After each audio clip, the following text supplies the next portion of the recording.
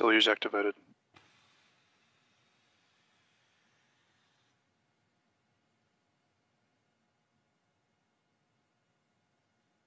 T-minus 20 seconds and counting.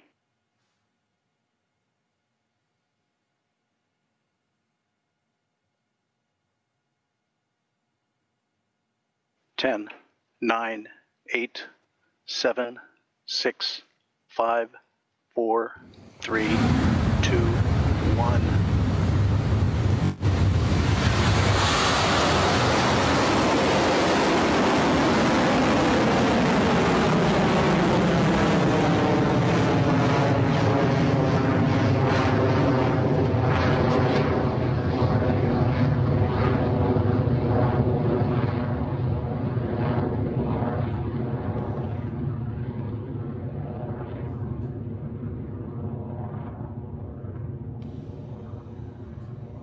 HVB discharge is nominal.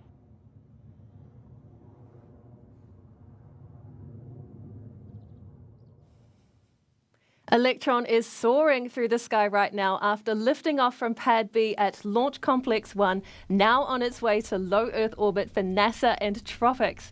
The first launch milestone the rocket will pass through is Max Q, when the forces against Electron are at their peak as the rocket moves quickly through the atmosphere.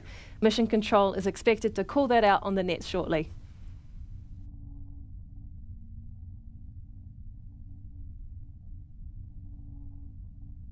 Clear at Max Q.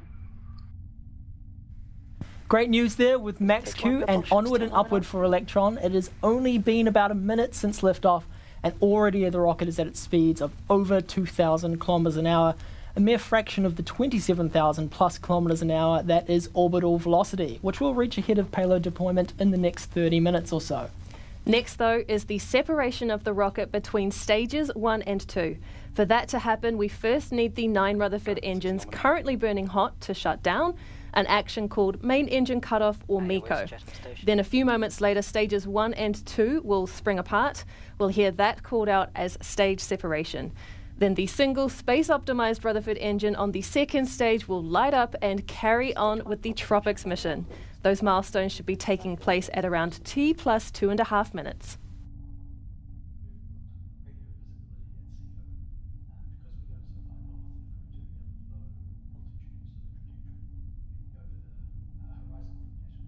"15 seconds to MECO."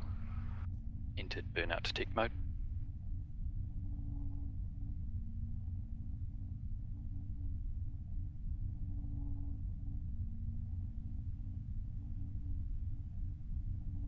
MECO confirm.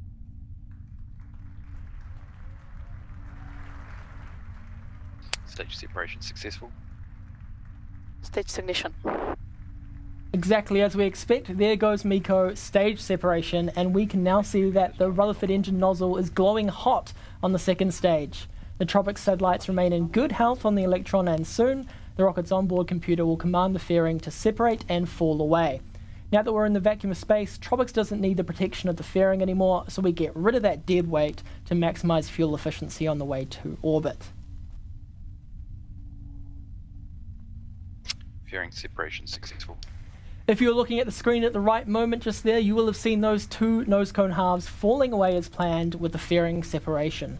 Electron is performing nominally on its way to orbit with a few minutes between now and our next mission milestone, the battery hot swap for our second stage engine at around 6 minutes, 52 seconds into flight.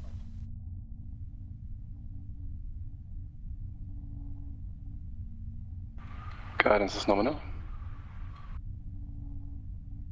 Stage propulsion still nominal.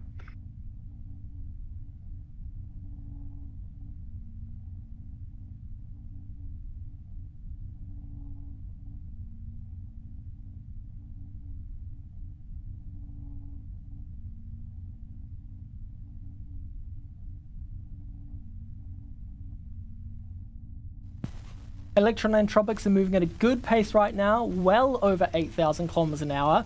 At the T plus 4 minute mark into the mission, the vehicle is currently at 234 kilometers in altitude, with another 300 or 50 so kilometers to go until we reach our 550 kilometer destination. Getting there is only one part of the journey though, as Tropics won't be released immediately at that 550-kilometre first touch.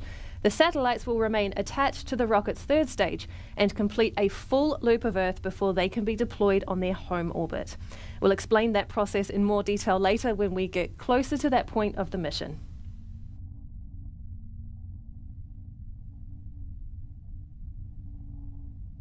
Stage 2 propulsion hold nominal.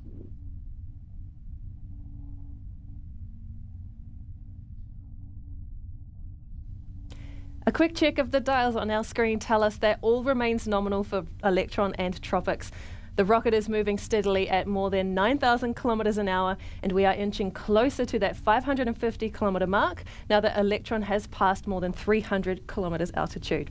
To keep the mission running smoothly, we'll have another launch milestone coming up soon.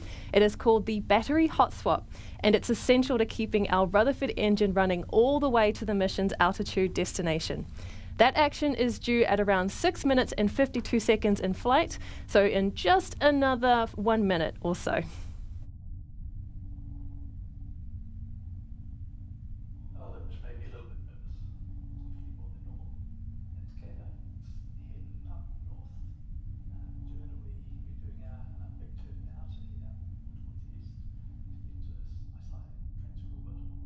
Guidance is nominal, 200 seconds remaining.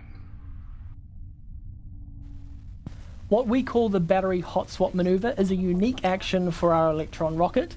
When the first two battery packs supplying power to our electropumps on stage 2 are close to being drained, Electron switches to a fresh battery that will ensure the Rutherford engine lasts the distance to orbit. It's a move our rocket has performed countless times before, but it is a move unique to Electron. Battery hot swap is on its way in just a few moments, so we'll bring up the mission control comms again to listen out for the call.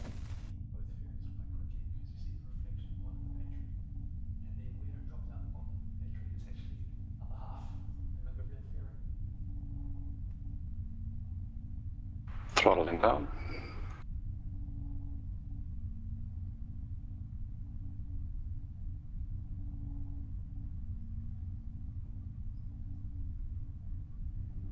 Hot swap successful.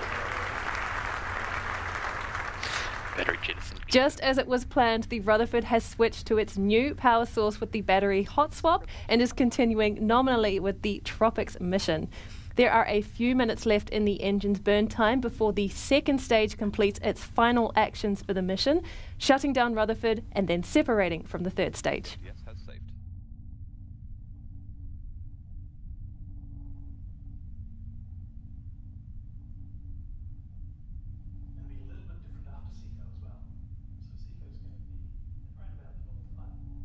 HVB discharge holding nominal.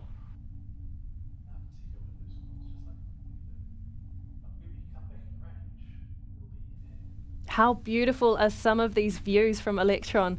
This nominal Rutherford burn marks our 360th engine in space, inching us closer to our 400th engine milestone, expected on our 40th Electron launch.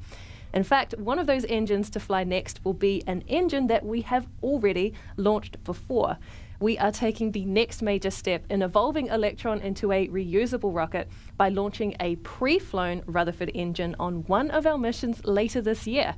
That engine, which flew on our There and Back Again mission in May 2022, has undergone the same extensive testing and acceptance processes as any newly built engine and has performed flawlessly throughout multiple full mission duration engine tests. And we are very excited to see that engine back on the pad soon.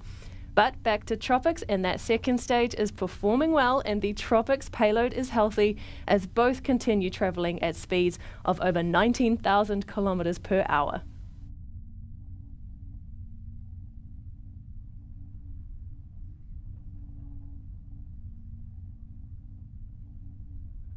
Entered burnout detect mode.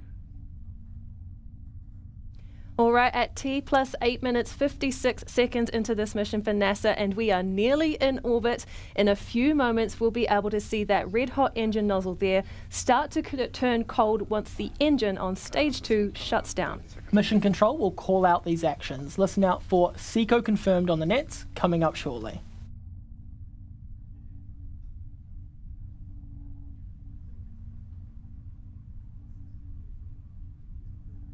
Seeker confirm.